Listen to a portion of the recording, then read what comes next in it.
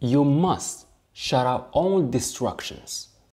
With all distractions these days, it's no wonder there are so many people who don't succeed.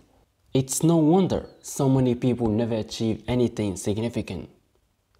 It's no wonder so many people never reach their true potential.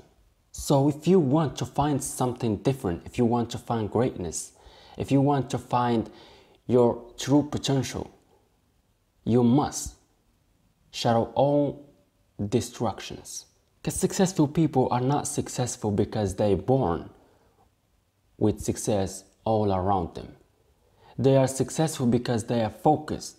Successful people can go into a space where they can shut out everything where they lock in on desk in front of them, where they lock in on their dreams, lock in on their goals, focus.